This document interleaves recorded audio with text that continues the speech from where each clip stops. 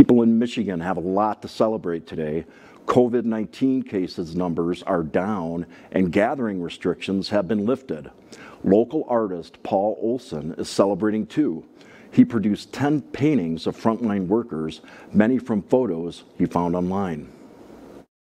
Many of the photos that you saw were selfies of the healthcare workers and other people in their personal protective equipment, and pretty much all you could see was their eyes, and you could see that they were tired, they were scared, but they were brave and they were keeping going, and they stayed at their posts.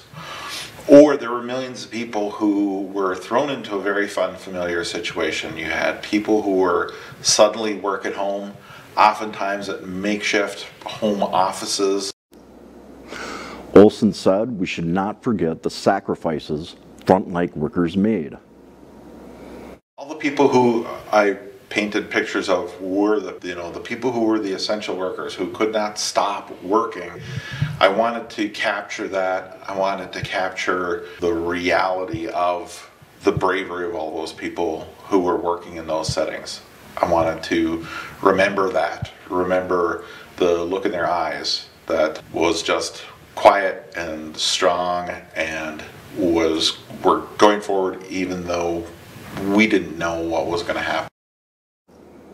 To see the full collection of Olson's work, visit Yooper Shirts in downtown Marquette during Art Week. The Women's Center